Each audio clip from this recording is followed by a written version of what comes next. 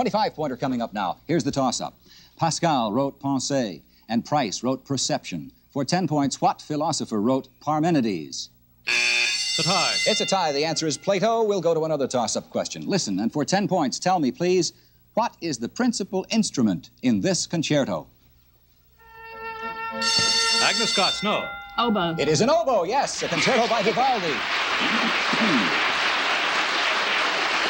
All right, Agnes Scott, for a quick 5 points apiece, name the famous poem in which we find these characters mentioned. Mohammed Khan, the son of the Resuldar. The Rubaiyat. The Rubaiyat? No, it's the Ballad of East and West by Kipling. The Widows of Asher.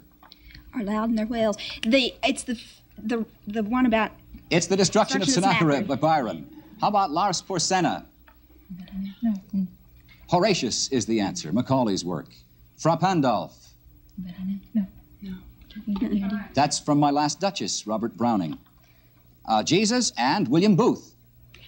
General William Booth enters heaven. Into Heaven, yes, by Rachel Lindsay. That's right. 4 or 5 points. Now you're playing for a 30-pointer. Here's the toss-up. The same adjective is in the titles of works by Anthony Trollope, F. Scott Fitzgerald, George Santayana. Agnes Scott, no. Great. No, 5-point penalty, and I'll repeat for Princeton. The same adjective is in the titles of works by Anthony Trollope, F. Scott Fitzgerald, George Santayana, and James Fenimore Cooper. For 10 points, what's... Princeton, Kaler. Last. Yes, that's right, last. The last chronicle of Barset, the last tycoon, the last Puritan, and the last of the Mohicans. Okay, Princeton, the problem of free will has aroused much controversy down through the ages. For 10 points apiece, who were the famous philosophical or theological antagonists of each of the following writers on the subject of free will? Pelagius. That's St. Augustine. Erasmus. Martin Luther is the answer. How about Bishop Brummel? That's Thomas Hobbes. You're playing for a 25-point bonus question now. Here's the toss-up. His famous 5 points were total depravity, unconditional election, prevenient, and... Agnes Scott, Butler. Calvin. It was John Calvin, yes, for 10 points. Named the 16th century theologian. All right, girls. Sculptured reconstructions made by anthropologists show how prehistoric man may have looked. For 5 points apiece, what names were given to these men, shown in full face and in profile to the left? Would you take that, Captain, please? First, this man, whose scientific name means southern ape. He was first discovered in Bechuanaland in South Africa. Australia? Homo australis? No. Meridian something? Meridian something? Meridian? His name is Australopithecus.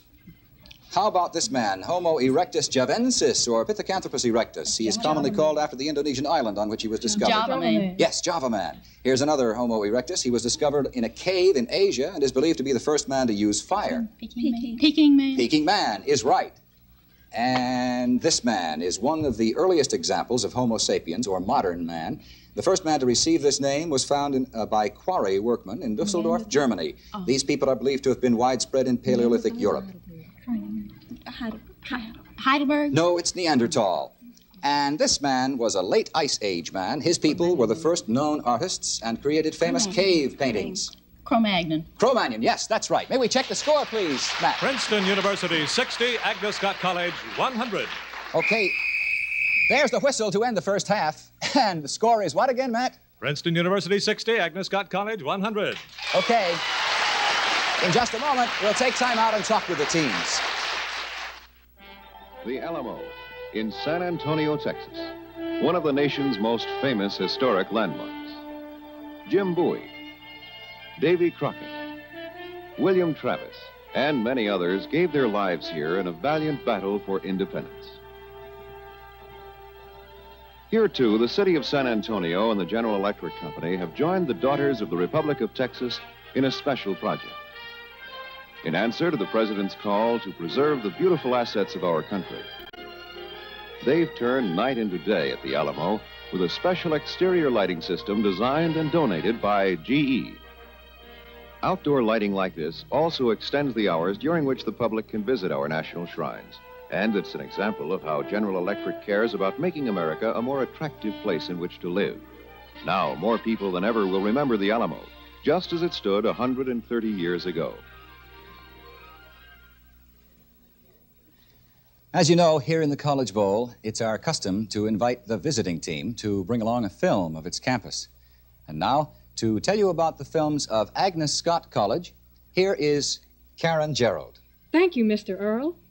Growing with the neighboring city of Atlanta, the economic and cultural center of the Southeast, Agnes Scott is likewise stimulated by the social and intellectual life of some 10 other colleges and universities in the Atlanta area. Our new fine arts building, with its exhibits and dramatic offerings, symbolizes the relationship of the college to the larger contemporary world.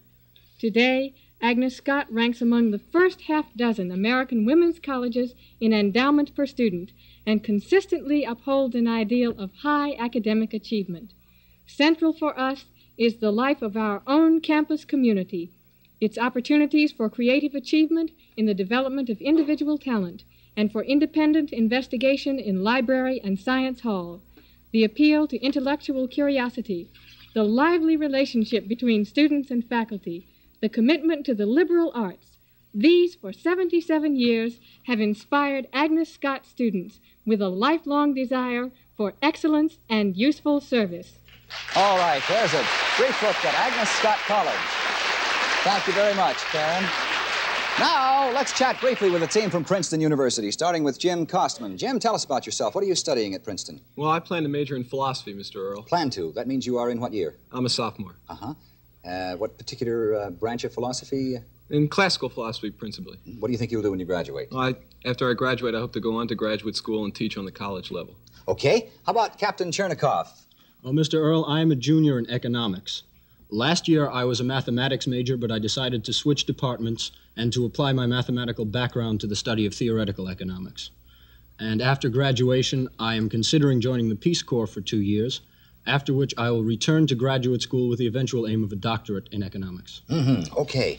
And Steve Kaler, how about you? I'm a freshman, Mr. Earl, and my choice of a major is rather broad right now. It could be any place from English to biochemistry, so my choice of a career is likewise uncertain. Okay, good luck, whatever it is. And Frank Ward.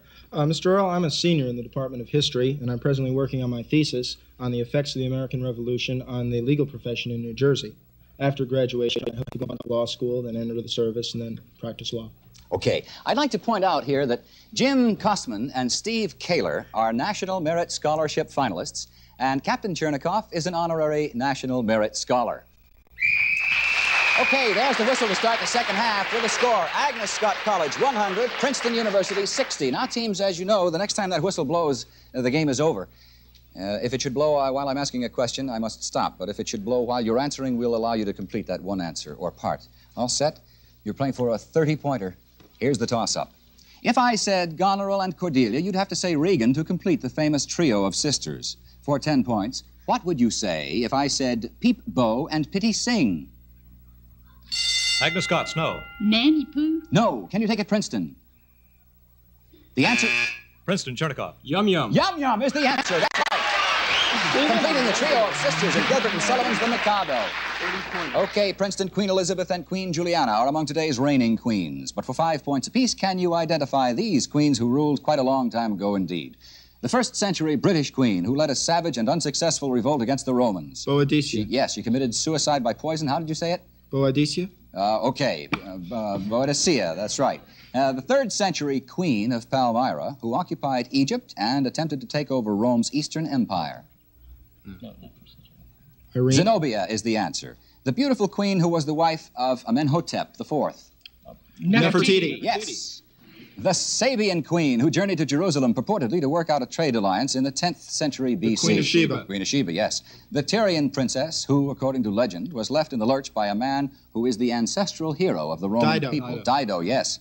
The 16th century queen who was married to Francis II, Lord Darnley, and the Earl of Bothwell. Mary, Queen of Scots. Mary, Queen of Scots, yes.